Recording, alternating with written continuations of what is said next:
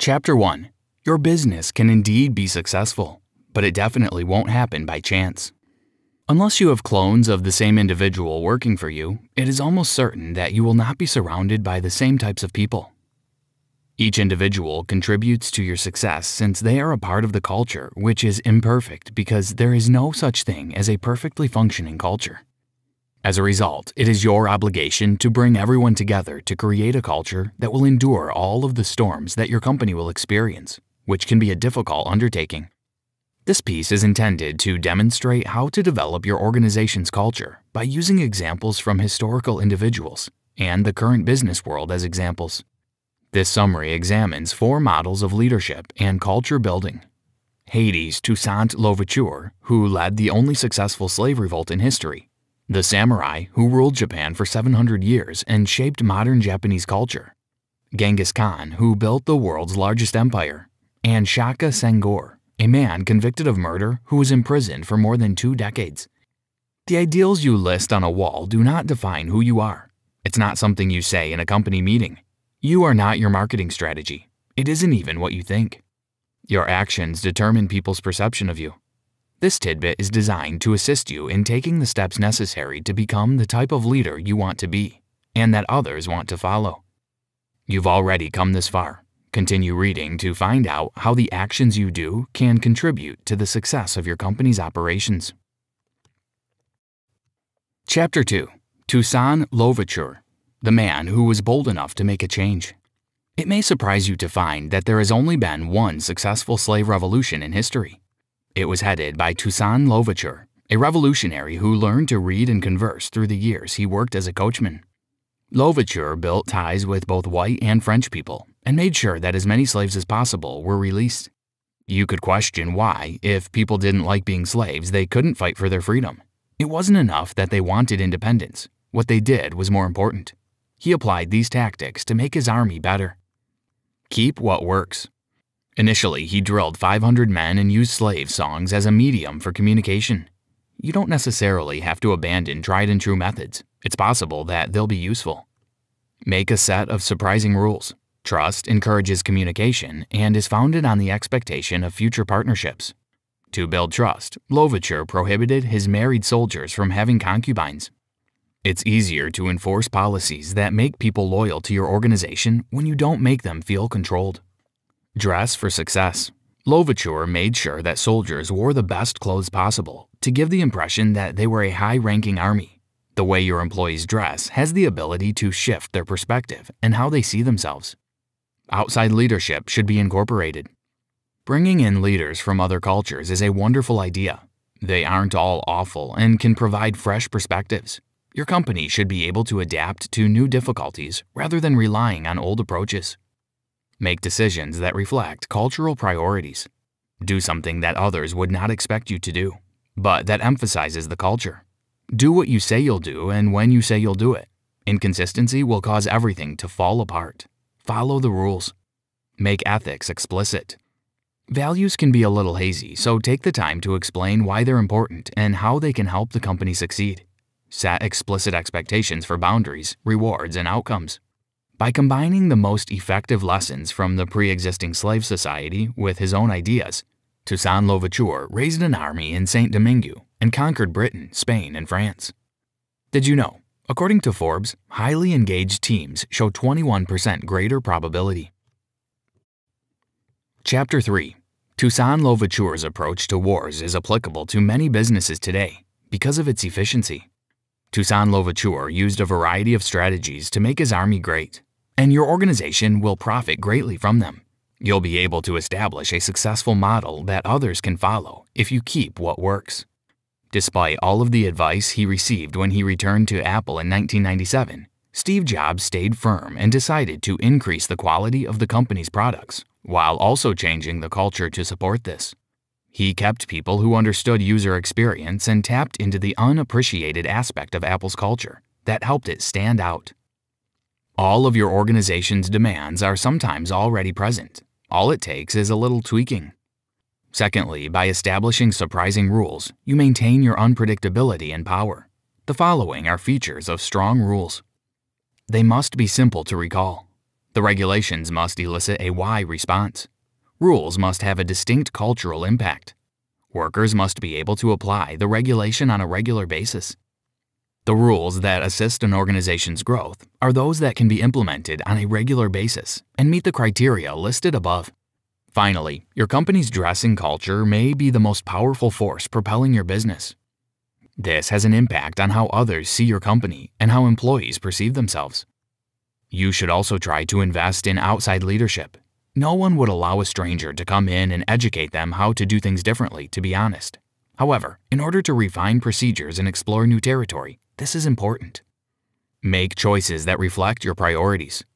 People will look to you for guidance before taking a major leap because you are the leader. Don't be the one who makes them fearful and unwilling to make the proper choices. Even if it appears absurd, you must do activities that promote the organization's culture. Nobody has it all figured out. If you make a mistake and do anything that contradicts the organization's culture, be humble enough to publicly correct the error, as this will send the correct message to everyone. Proper communication leads to understanding. To avoid compromising circumstances, explain what is expected of each worker early on. Culture is formed through time by a succession of actions or inactions by a large number of individuals. Your company deserves to have a culture that produces the finest results possible. Chapter 4. Think of the end. It inspires you to do the work required in the present. It's not always about the stats or the bottom line. The degree to which your employees are driven determines whether or not they will continue to work for you. For nearly 700 years, the warrior class dominated Japan, preserving their culture and providing a thorough structure for dealing with any problem. To the samurai, culture was more than simply a system of values, passive beliefs. It was also a series of behaviors that produced virtues, active beliefs. The Japanese were known for their meticulous attention to detail and craftsmanship, which stemmed from their consciousness of morality as they regarded each moment as the last. When faced with an inescapable crisis, you should accept the worst-case scenario when contemplating what will happen if your firm collapses. Do you appreciate the idea of individuals saying your company aided them in achieving their goals while it was in operation? No? Then you must improve your culture. The samurai code was hinged on these virtues. Honor is the foundation for all other qualities. It directs one's actions. Politeness is based on the idea that it is a means to show respect to others. Veracity/sincerity. Lies were frowned upon, and words were revered. The extent of one's courage or cowardice cannot be measured in ordinary times. All is revealed when something happens. Ben Horowitz. People are finding it increasingly difficult to be polite or to do the right thing, as evidenced by the way they approach work and life in general. The samurai were effective because they practiced every day and had a good sense of what would happen next. Tell stories to help people understand the virtues you value and how they can contribute to everyone's growth. Chapter 5. Different situations will require you to be a different version of yourself. Prove your worth. To succeed in a new setting, you must alter your thinking and behavior. Even while serving 19 years in prison, Shaka Senghor mastered this art and was able to manage a gang. As he climbed in prominence, he studied gang culture in prison and recognized and enhanced the areas that were lacking. Shaka Senghor changed as much as he could while confronting the old culture with new ideas, and he connected with his staff by eating, learning, and working out with them while holding daily meetings to analyze the improvements. There is no culture that can't be altered, and no organization that can't be improved. All it takes is awareness, vision, and a will to do better. People rely on your judgment. Your culture is what you accept that forms your views. Your culture encompasses the people who make up an organization's culture. It is driven by everyone's daily decisions, which may be a tremendous challenge if you, as their leader, are not present to supervise what they are doing. When it comes to the things you need to do to take the company forward, putting your prejudice aside is a fantastic way to establish a sound foundation for when you are absent. What needs to be done to make progress? Find it and put it into action. Another key step is to only use the concepts that are appropriate for your company. Don't just do things because they worked for another company. Do things that will assist your company to develop. Your employees will test you on your cultural virtues, either accidentally or on purpose. So before you put one into your company, ask yourself, am I willing to pass the test on this? Ben Horowitz. How your employees turn out is an excellent indicator of the strength of your company's culture. Because cultural practices, once assimilated, are deployed everywhere, a good culture generates a good employee. A poor culture does not. Hold yourself accountable and believe in your code in the event of a toxic culture or when employees try to manipulate the company's culture. Allow people to understand the urgency and necessity of change in order to avoid total collapse. You aren't perfect. Work on your flaws before they affect the people you're trying to lead. Chapter 6. Genghis Khan, through the practice of inclusion, made his mark in history. Genghis Khan is perhaps the most successful leader in history. With a legacy that spans nearly 150 years, he established a stable culture based on 3 principles. Meritocracy. Every man is equal and everyone has the ability to lead. Loyalty. A two-way relationship that ensures that those who disobeyed were promoted to positions of leadership. Inclusion. There was no aristocracy, and everyone had an equal chance of marriage or adoption. Everyone in your company has a role to perform and is an important piece of the success jigsaw. The diversity of an organization is its strength. Accept this, recognize individuals for who they are, and assign duties accordingly. Remove individuals who refuse to adapt to the new culture and who can incite others to do so from your organization. It is critical for you to be actively involved in strategy and its implementation as a leader. After you've figured out what you want, look for the best fit while allowing everyone to participate. This can be accomplished by altering your hiring strategy and focusing people on what will help your company flourish. Don't try to be someone else. Doing so will sap your power. The first step in obtaining the culture you desire is determining what you desire from the numerous possibilities available.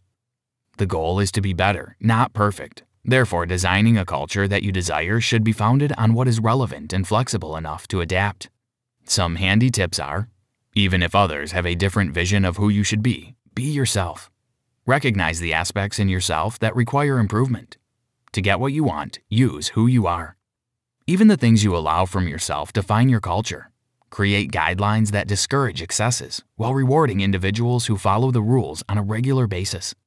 Your cultural virtues will only be effective if they are actionable. Also, people will be willing to listen to you if you can differentiate your culture from others, and if you regularly pass the tests your employees will put you through, intentionally or unintentionally. Conclusion: there is no such thing as a flawless culture. All that matters is that you are willing to change when your culture no longer fits you. Whatever you accomplish as an organization, make sure you always have these virtues. The genuine test of courage is the ability to trust. Always convey the truth to your employees and never lie to them. This will create a sense of trust. Openness to unpleasant news. If you don't want your staff to hide or sugarcoat ideas, tell them the truth. Loyalty is the foundation of a culture built on relationships. Don't keep your distance. Make connections. You can do even better than Toussaint Louverture, Genghis Khan, and Shaka senghor. Keep your eye on the prize. Customers aren't always well-intentioned. Contrary to popular opinions, customers aren't always right, and modifying every detail of your product to appease them might swiftly lead to your company's destruction. It's a sign that corporate culture is deteriorating if the wrong people depart frequently, employees do shocking things frequently, or you consistently fail at critical priorities. At this point, you're in dire need of treatment, and an object lesson could be the solution. When something terrible happens, you deliver an object lesson as a dramatic warning. You'll have to modify your culture, fire people, or change a technique, but you'll lose a lot of money if you don't. Try this. Take time out to evaluate the culture in your organization. Seek out the flaws and set a goal using the techniques you've learned.